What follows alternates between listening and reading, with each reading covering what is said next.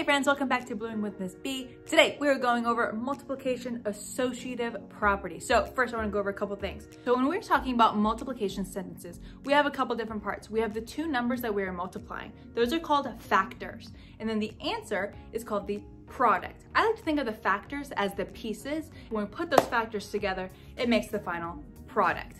Now, this is going to be important because today we're doing associative property, and in the definition of associative property, it's only going to make sense if you know what factors and products are. So the definition of associative property.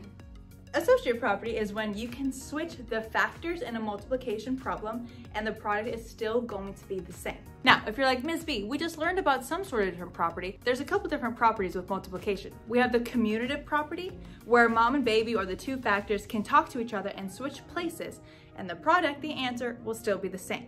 We have distributive property, which is when you have a big number, you split it up into smaller numbers and you share the love, multiply, and add. That one's a really tough one, so if you are having trouble, go ahead and check out my video on distributive property up here. But today, we're going over associative property. Now, I remember associative property because I think of the word associate, and I tie this to friends. I like to associate with all kinds of different people. I have all sorts of different friends that I associate with. So when we're talking about multiplication, our numbers can associate with different groups and they're all still friends. So let me show you what I'm talking about. So our first equation, we have 4 times 3 times 5. Now I'm going to throw in my parentheses. Parentheses is kind of the clue to where you know you are dealing with associative property or distributive property. Here's a little clue. If we're talking distributive property will have multiplication and addition. Associative property only has multiplication. That's why the parentheses are able to switch spots. So first up, we're gonna have that 4 and 3 associating and hanging out together. Okay, mental tip, whenever you see parentheses, you need to solve parentheses first. Say it with me. Solve parentheses first. So we're gonna go ahead and do this first. What is 4 times 3? Well, I can go ahead. What's 4 plus 4? 8, plus one more 4, 8, 9, 10, 11, 12. So this is going to be 12. Now I don't want to leave my other friend out, so I'm going to bring him down here. So we have 12 times 5 is our new equation. From here, I like to make all of my equations vertical. It's just so much easier for my brain to comprehend. So I'm going to go ahead and make this vertical over here. 12 times 5. Here's another quick tip. When you multiply vertical, we times up, we times diagonal. So we're going to go ahead and times up. What's 5 times 2? 10. Now this is going to be a plus 1 up here. Now I'm going to multiply diagonal. What's 5 times 1? 5, but don't forget that plus 1. So what's 5 plus 1?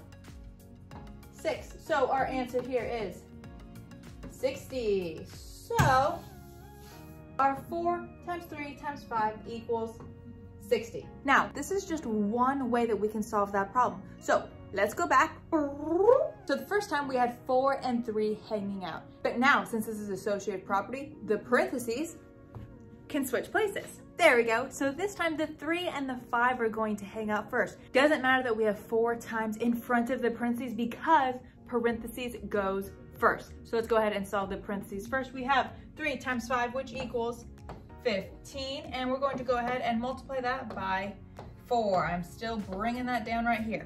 And because we have a double digit, I like to make it vertical, so let's go on over here and make it vertical. Remember, when we multiply vertical, we times up, we times diagonal. So we times up. What's 5 times 4? 20. So I'm going to put the 0 because that's in the ones place and a plus 2 up here because the 2 is in the tens place for the number 20. So now multiply diagonal. 4 times 1, 4. But don't forget to add the plus 2. So what's 4 plus 2? 6. So that means 4 times 3 times 5 equals 60. So whichever way we put the parentheses, whoever we want to hang out first, the answer is still going to be the same. The product will still be the same no matter what order we switch the factors. Let's do another one. New problem, who should hang out first? Doesn't matter. Let's go ahead and have 4 times 7 hang out first this time. So remember, doesn't matter which order the numbers are in, parentheses goes first. So let's go ahead and solve the numbers in parentheses. We have 4 times 7. 4 times 7 equals 28. Now I don't want to leave out my other friend, so I'm going to go ahead and pull down that 2 times. Well, now I have 2 times 28. Because this is double digits, I'm going to go ahead and make this vertical. Now, when we're multiplying vertical, it's very important that you keep that 2 in the ones place instead of mixing it over in the tens. So, times up. What's 8 times 2?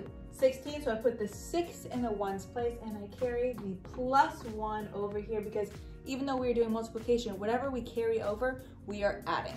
Now I got times diagonal. What's 2 times 2? 4. Don't forget the plus 1, which equals 5. So our answer here is 56. So that means 2 times 4 times 7 equals 56. But what if the 2 and the 4 want to hang out first? They can do that because that's associative property. It doesn't matter which order, the friends can still hang out. But I have a big question. What if the 7 and the 2 want to hang out? Well, I can't add a parentheses around both of them, but what I can do is bring in the commutative property. Commutative property means the numbers can talk to each other and switch places. So if associative property, the parentheses can switch places, then the factors themselves can switch places and it's not going to matter. So let's go ahead and let the 2 and the 7 hang out by using commutative property where I'm going to switch the numbers around. So here's our original problem. I'm going to use commutative property. Ready? There we go. Now let's add those parentheses for associative property. That way we know which ones to solve first. So we're gonna have the 2 and the 7 hang out. So what is 2 times 7? 14. Don't forget our times 4. Bring that down, 14 times 4. Because it's a double digits, we're going to multiply it vertical. Let's go. 14 times 4. Now we times up. What's 4 times 4? 16. Add the 6 and the 1s. Carry the 110 up here. And multiply diagonal. 4 times 1. 4 plus 1. 5. We still get that 56. Our product is still the same. So 2 times 7 times 4 still equals 56. All right, so there's a quick review for associative property. If you like this video, please give me a big thumbs up. Don't forget to subscribe. And if there's any specific problems or things you want to go over, do not hesitate to email me over at bloomingwithmsb and I'll get back to you as soon as possible or even make a video to answer your question. All right, see you guys in the next one. Remember, keep on blooming. Bye guys.